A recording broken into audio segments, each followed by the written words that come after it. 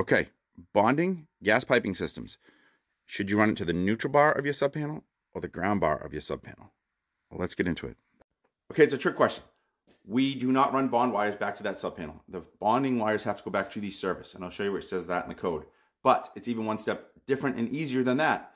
The number one way listed in the code for bonding gas piping systems is the equipment grounding conductor of the circuit likely to energize it. That means if you have a fireplace or a furnace and you fed it with a 120 volt circuit, you're done. The ground wire of the equipment grounding conductor of that 120 volt circuit is considered the bond wire. Let me show you how to find that in the code. We're in the 23. We go to 250-104, bonding piping systems. Go down to B, other piping systems, including gas. And we go up here, and it lists 5 ways to do it, and you're allowed to do any of these ways. And what's the number one way? The equipment grounding conductor for the circuit that is likely to energize the equipment. If, for whatever reason, and I have a reason you might want to do more, I'll talk about it in a second, you're going to do more, it goes to the service. And then there's a rule involving the grounding electrode conductor. But service, not to the subpanel. So this is one of those times where the people who write the code, they know what they're talking about, because there's a conflict in there that doesn't make sense to me, but I'm going to follow their rules, assuming that they know more than me. And again, the conflict is, my brain is, you're telling me I can run a branch circuit with a number 12 ground from the fireplace to the ground bar of a subpanel, and it's bonded. But if I run a larger independent bond wire from the pipe to the ground bar of the subpanel, that's not considered a bond, and I have to go all the way back to the service. But I'm sure they have a reason, so we're just going to follow their rules.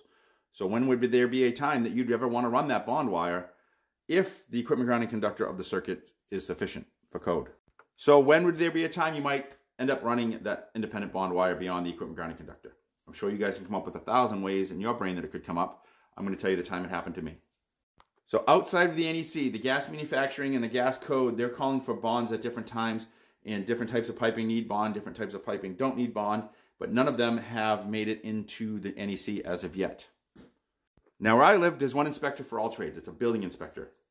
And he saw that I didn't bond my gas piping system, and he wanted me to, and I knew I didn't have to. So I didn't fight with him. I said, okay. And I called the state electrical inspector to discuss what I should do. So the state electrical inspector agreed with my interpretation and said I had met the NEC standard.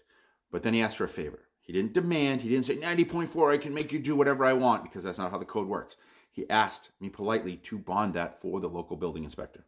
Because he said, if you don't bond it, the local inspector is going to make the gas guy bond it. And now we'll have gas guys in our electrical panels being unsafe and most likely doing it wrong. So he said, as a favor to keep other trades safe, could you please bond the gas piping system per NEC outside of just the equipment grounding conductor? I said yes, but now because of 23085, my panel was a sub panel. That's how I had wired it. The house was basically done. So I had to bring the bond wire out to my main service and not the panel in the basement. So I have a hypothetical I haven't run into yet that maybe you guys can give me the answer. I haven't really dug into it because I haven't had a reason to. And maybe the answer is obvious if you look. I just haven't done it yet. What do you do if you want to run that independent bond wire for the local inspector to be the nice guy and you're in a detached building fed with feeders and not a service? Is that going to go all the way back to the service of the main building? Or is that what rules 4 and 5 about how to involve grounding electrical conductors, is that one that'll bail you out? I'm not sure. Like I said, it's a hypothetical I haven't run into yet. Maybe you guys can give me your input on that. So, all right. Thank you very much.